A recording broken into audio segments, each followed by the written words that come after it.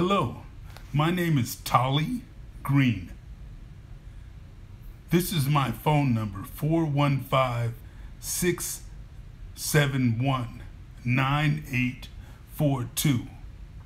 And my email address is Tolly, T-O-L-L-I-E, .green, G-R-E-E-N, at iCloud.com. And you can find my contact information on the beginning of this same footage. It's transcribed right on the footage of this video. If you need to contact me, please do. I would love to hear from you.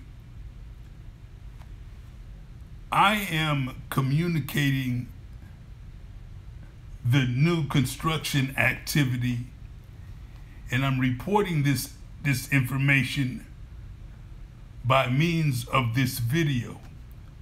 I'm actually analyzing the construction activity on the New Warriors Arena on 3rd Street at the corner of South in San Francisco. This construction activity is very fast track, and it is estimated to be completed by 2019, just within 2 years. A little history on this project. It's of course a huge project, and the community needs to be aware that this new arena has been, the naming rights for it has been bought by Chase. So it will be called the Chase Center. And it's now under extremely fast track construction in progress. And interestingly enough, this very, very large project is located on 3rd Street, again at the corner of South in the UCSF Mission Bay area. It is one of the largest single construction contract projects in San Francisco to date.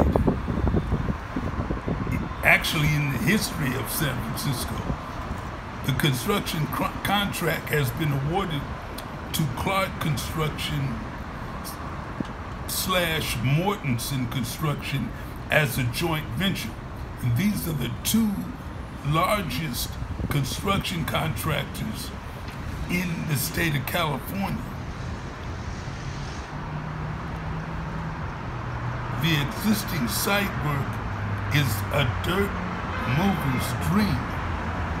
It is the largest open-cut current site work in progress in San Francisco to date. Clark Construction, the general contractor or prime contractor, is the same contractor that's doing the Salesforce Tower downtown San Francisco. And he's also doing the San Francisco Medical Examiner's Building in San Francisco right now, currently.